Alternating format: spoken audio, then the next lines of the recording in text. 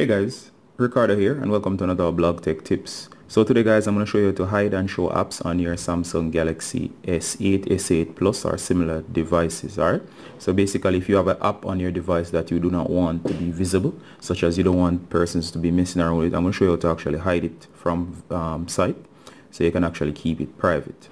Big up to all of my long-time subscribers, commenters, people watching the video day after day, and those people who have been genuinely helped. Alright, so without holding up any more time, let me go straight into the video.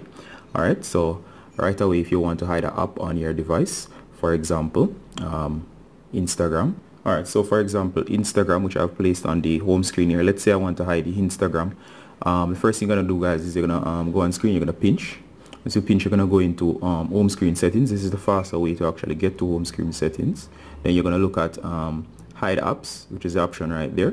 Now of course all you got to do now guys is just find Instagram. It's arranged alphabetically, as you can see there. I'm just going to choose Instagram. I'm going to apply. And of course if we go back on the home screen, as you can see, Instagram is gone. Alright, so if you go down into the apps tray, you'll notice that Instagram does not show up on any of the screens here.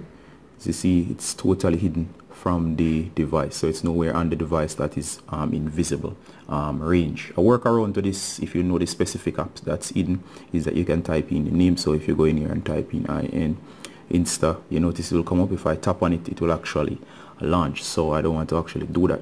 Now to return the app, all you gotta do guys is just pinch again. You're gonna go to home screen settings, you're gonna go to hide apps. Once you're in hide apps, you're gonna actually search for the app, which is Instagram. As you can see, it's hidden.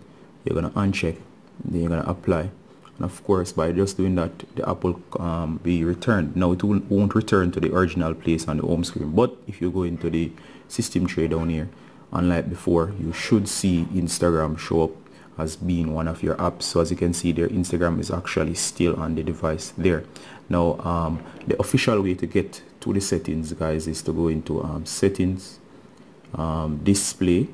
We're going to look for home screen, right? And once you're in home screen, as you see, this was the same thing we did earlier. And of course you see hide apps, so that's, I show you the fast way and the slower way to actually get to it. So using this method, you can actually hide your apps. If you have those apps that you don't want anybody messing with, you can actually hide them from view. Alright guys, Ricardo from Blog Tech Tips with another set of quick or cool tricks that you can actually do with your device. This is Ricardo saying bye until next time. Bye guys.